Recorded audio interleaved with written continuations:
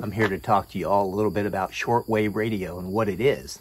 Because I showed that I put up a shortwave radio antenna, and some people thought that that was a CB antenna.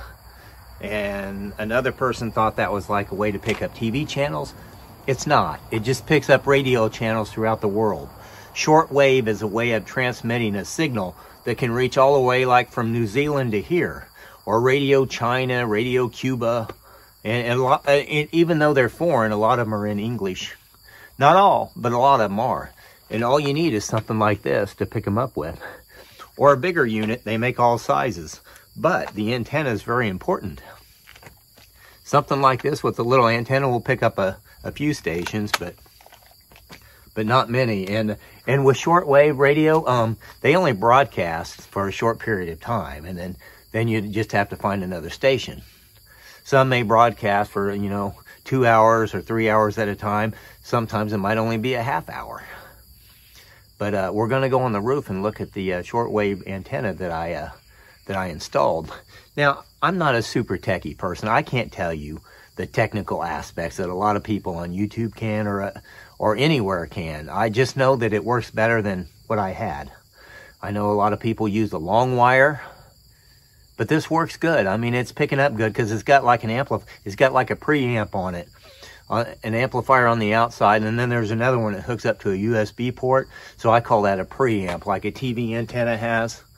So it picks up better, and it works with it off, but it works a lot better with it on. So we're going to go look at the antenna and see what we've got, because that's what we're going to do. I'll show you to you. It's not. I got it up on the corner of the roof. I really don't like putting antennas on the roof because you got to put holes in the roof, but I had nowhere else to put it. And, it's probably up, I don't know, I'd say it's up 24 feet, maybe, off the ground. I'd have to get the tape measure out. I'll let you know. I'll get the tape measure out and check that. Uno minuto. Be with you in a minute. Oh, yeah. Shortwave can be important because if everything else shuts down, then you still have communication with the world. So, it's nice. And a lot of people have forgotten about it, but it still exists. It's not as popular as it used to be. Maybe you don't get as many channels as you used to, but it's still there. It really is. Well, here it is. Here's my shortwave antenna on the corner of the roof. It's a loop antenna. It's kind of hard to see. And right there it is. It's an MLA 30 plus. And you can see the loop right there as it loops around right there. Up there. I gotta get on the other side because the sun is bright. And there's the top of it. Now you can see how it loops. I had to trim this tree right there. There, it's just a loop. It's good for AM, also known as medium wave and shortwave. So at the very top of the loop, I'm just using a PVC here. I cut a slot so that the antenna could sit right down in there. And then I put a zip tie on there so it couldn't come out. So, and then down here, on this right here, I've got that screwed in and zip tied. So I think that's gonna work pretty good. Yeah, I got a screw in here, right here, and then one underneath it, and then the two zip ties.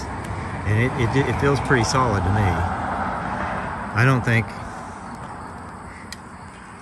yeah. The PVC's in there tight. It should be able to take quite a bit of wind.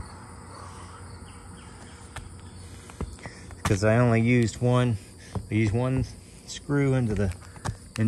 I don't know. Maybe I should put more screws in, but I really don't want to put a whole bunch of holes in there. So I think it'll be fine like it is. And as we look at it from here, it looks to be straight up and down. Of course, I didn't level it or anything, but there I just shook it so you can see how it wiggles.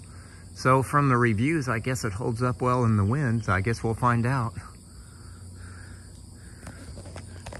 Right now, I just got it running down in through the computer room window. But I did have to buy an extra cable because it comes with 25 feet and that's not quite enough to reach where I need it to. So I had to buy another 20 feet or 25 feet, whatever. And they make all kinds of connectors, so I got all the right connectors and cable to hook everything together. I think that'll hold up. Now I'm going to get my tape measure out and see how far off the ground I am. I just got my tape measure out, and it's roughly 18 feet from the ground to the middle of the antenna. So we're 18 feet in the air, so that's pretty good. That ought to pick up good. We're up here into clean air, and I've trimmed the trees, so it should pick up some signal from here, there, and yonder. Around 12:15 this morning. Claire Concannon and the team with Our Changing World at 1:15. Just make Claire visits New Zealand Fungarium, an international collection of microorganisms from plants. The ICMP, the Fungarium, contains over 100,000 specimens of dried fungi, and the ICMP has tens of thousands of living cultures stored in liquid nitrogen. Both collections are housed at Manaki Whenua, help with two main functions: discovering more about New Zealand's biodiversity and protecting native flora from pesky invading pathogens. Our Changing World at 1:15. Heart and Soul from the BBC just after 2 for you this morning. The BBC Hong Kong reporter Danny Vincent is from Christian migrants who have fled the territory. And right there is the receiver. That's the other end of the amplifier. You plug it into a USB port. I've got an adapter that so you can just plug it directly into the outlet. From USB to the adapter and plug straight into a normal 110 outlet. So that's what it is. And then I've got this adapter on the back of this radio here that plugs into the BNC connector like that. And then, whoops, oops, I'm using this Eden field radio right here. Oh, it's getting dark in here. And the light just came on. That's spooky. Oh, that's some kind of Spanish channel right there. But it picks up good.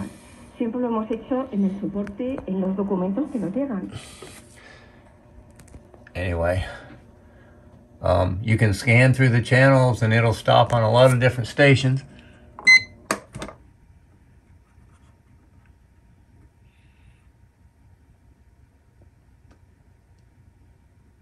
Depending on what time of day you're doing the scanning.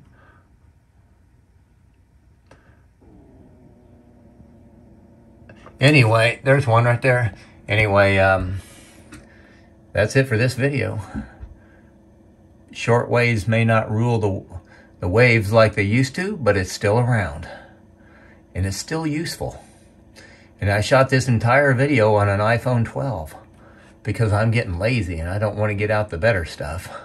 But the iPhone 12 is quite good at recording. And this video was exact and to the point.